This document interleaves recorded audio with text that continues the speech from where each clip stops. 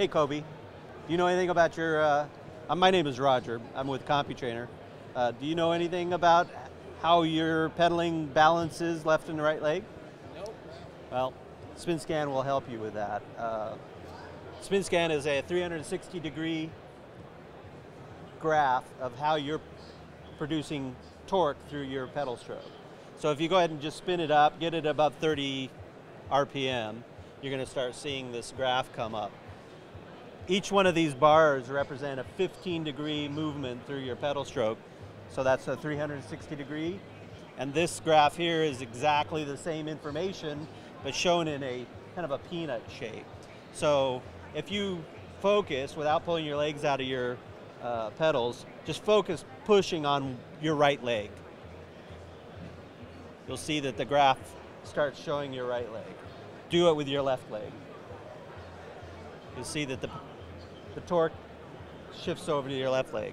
So close your eyes and pedal it as smooth as you think you can pedal.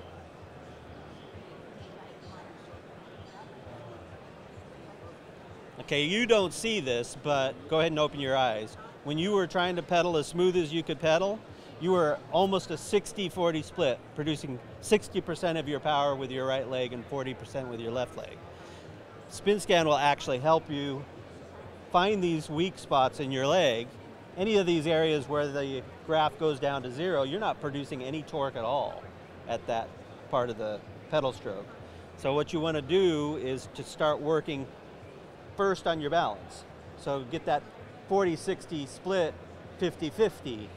So you'd want to do maybe single leg training on your left leg to increase your strength on your left leg, to where over time, I mean, this is not an instantaneous thing. You can make instantaneous changes, but what you want to try to do is improve muscle memory, so that, like when you were closing your eyes, what happened is your muscle memory started taking in. You weren't consciously trying to modify your pedal stroke, but you're going to need to consciously modify your pedal stroke to increase the strength on your left leg.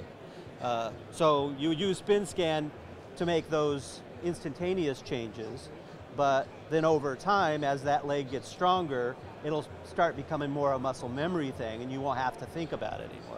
The second, go ahead and spin again.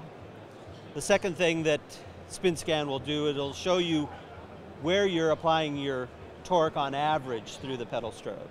So here are these red lines, and these red lines here represent the average torque angle.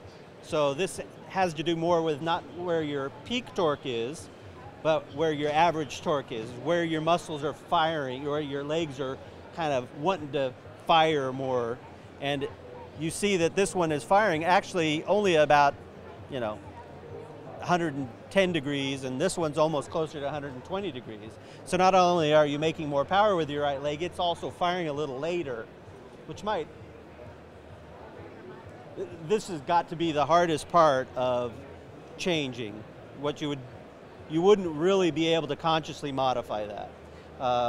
What you would probably do is improve your leg strength on your left leg, and then see where all that starts to fall. But this really can show things like maybe your seat's too far forward, you're not utilizing your crank arm. Your crank arm is longest when it's at 90 degrees from top dead center. So by having your legs fire too late or too soon, you're not utilizing your crank arm to the length to your best ability, because your crank arm is a lever. Okay, so when you're pushing on it down here, it's already getting shorter, so you're not really utilizing the crank arm length as well as you could, just because of the way your muscles are firing. If you're firing too late, triathletes, for instance, sit way far forward, so their crank arm length is probably the longest a little further down because they're in front of the pedals. So that's why 90 degrees is ideal if you were straight right on top of it. But a triathlete being sitting further forward, probably 110 degrees is pretty good. It's really important just that they're equal. But like I say, this really is more muscle memory based than even the power split is. The power split you can change just by focusing more on putting power under the leg that's the weakest. But average torque angle is kind of more subtle and a lot harder to change. I mean, that's years of the way you learned to pedal when you were 5 years old. Has a lot to do with that. But also just geometry. You might have you might need a shim under a pedal or something. This is where somebody who does dynamic bike fits, you'd want to set them up obviously with a good static bike fit, just the standard bike fit. But then a dynamic bike fit brings in, which is really the key use of SpinScan, is doing dynamic bike fits. Any change you make to the bike, to his position, pedal lengths, crank arm lengths, all of that can affect the SpinScan's graph. So you'd want to go through and make changes to the bike and see whether it improves it. So that's really kind of the bottom line of what SpinScan does, using the individual information of where his weaknesses are. Is he putting out, go ahead and spin up again, Kobe. A stomper, for instance, will just have real high peaks, but very low, these low valleys, he's not producing any torque. That's a dead spot in his pedal stroke. So, like right here, he's not producing any torque. The momentum of just his legs flying over the pedal is making that. So he's a stomper in this particular case. Think about pulling over the top, pull your legs over the top and push them across the bottom, like you're scraping stuff off your shoe. You start filling in these portions of the graph.